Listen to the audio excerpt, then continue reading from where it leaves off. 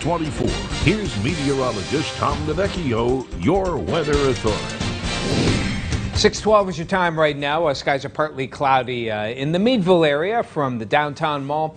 Looking up Chestnut Street, we do have some lake effect clouds in the area, or instability clouds. So far, we haven't seen any rain falling from those clouds for this morning, though we can't rule out a few passing showers. It's comfy out there. Check out these temperatures.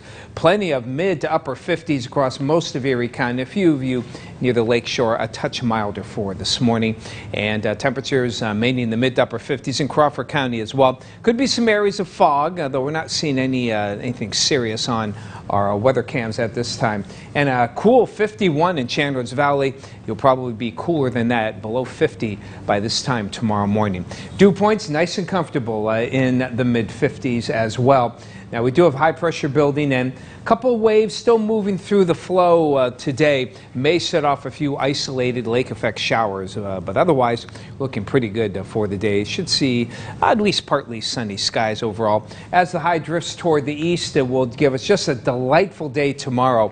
One of those nice September-like days where the temperatures are still warm in the mid-70s and nice low dew points. The high will move toward the east. You know what that means? It's getting a little warmer as we head toward Thursday. We should be able to get back near 80.